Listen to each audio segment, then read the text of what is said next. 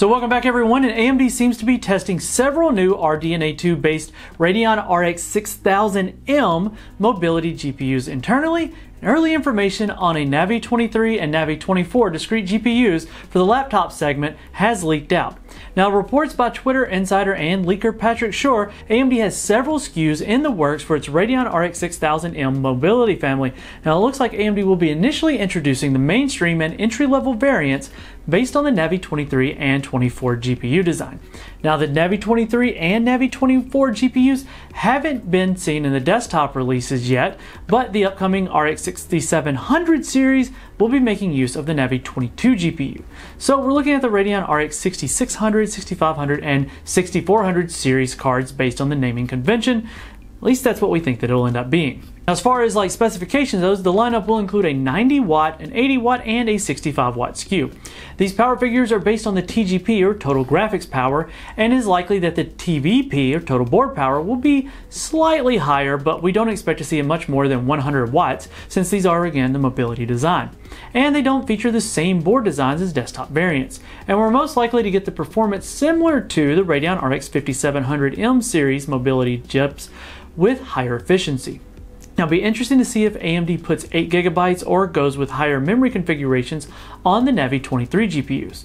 Now, AMD's Navi 22 RX 6700 GPUs are expected to feature up to 12GB of VRAM, which is 4 more than its predecessor. 8GB of memory would be 2GB increase over the RX 5600M, which we can also expect frequencies around the 2 GHz mark for the mobility parts. Now, AMD is also testing at least 2 variants of the Navi 24 GPU. Now, the Navi 24 XM GPU will have a configurable TGP ranging from 35 watts, 42.5, and all the way up to 50 watts. Laptop makers will be deciding on which TGP to select for their own designs, and premium models with improved cooling solutions should be able to utilize the 50 watt variant. Now, the second discrete GPU based on the Navi 24 SKU would feature a single 25 watt TGP variant. These Radeon RX 6000M series would likely be succeeding the Radeon RX 5500M and 5300M, which are based on the Navi 14, which is back in RDNA 1.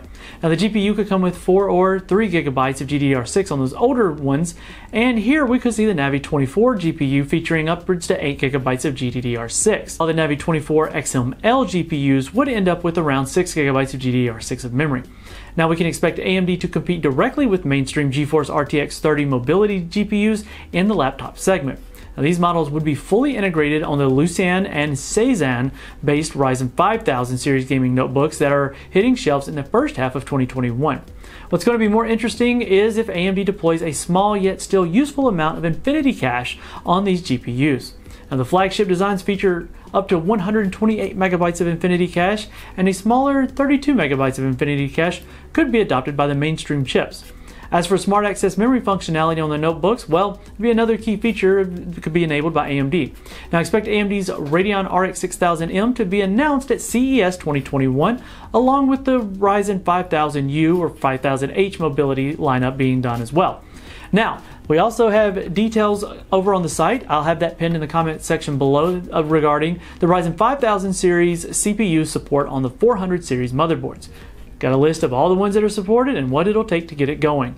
Alright guys, and for more on this and other news, follow the link in the description and make sure you're subscribed and hit the notification bell so that we don't miss you in the next one.